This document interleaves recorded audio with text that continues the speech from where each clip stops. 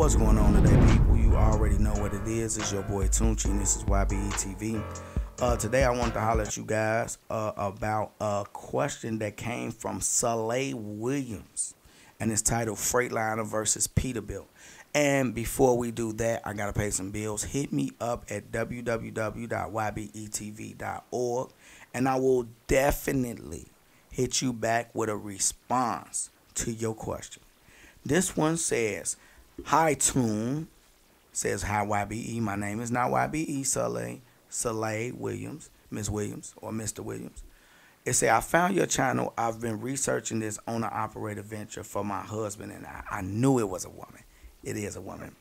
Ty runs for a company. I'm in the military, about to retire in 4 years, so we need to get this going. Working on an L.L.C, E.I.N, bank account, and credit cards for the business. Credit scores, his is high 7s, mine mid-8.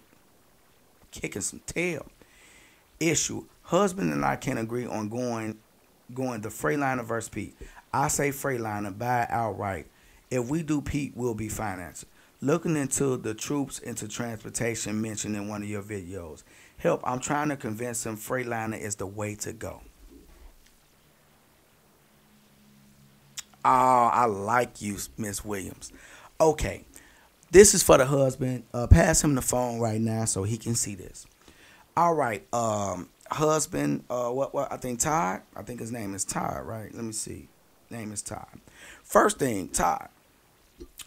I am gonna tell you go Freightliner. Freightliner is a lot cheaper to deal with, and Peterbilt, you don't need that. It's all types of muscle and power, but it does last longer. So, you know, like Freightliners break a little bit more than Peterbilts, but sometimes, you know, depending on the Pete, you might get a few issues with it too. So, you know, that could always end up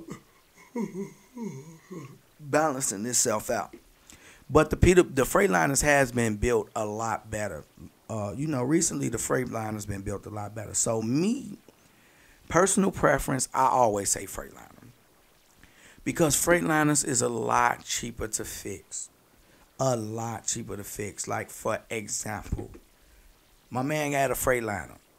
His turbo went out. My turbo went out on my Freightliner went out. And my man had a Peterbilt. I'm sorry, my man had a Peterbilt. His Peterbilt, the turbo went out. He paid close to $5,000 to fix it. My Freightliner, I barely touched $2,200. You know, but like that's how it is. Like with the Pete's, they built to last though. They are definitely built to last. And the Freightliners they got a lot better with the builds.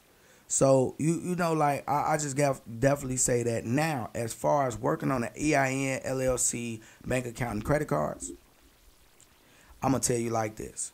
Everything that you said sounded great, but getting those business credit cards, you sound like you ready to use your social security number.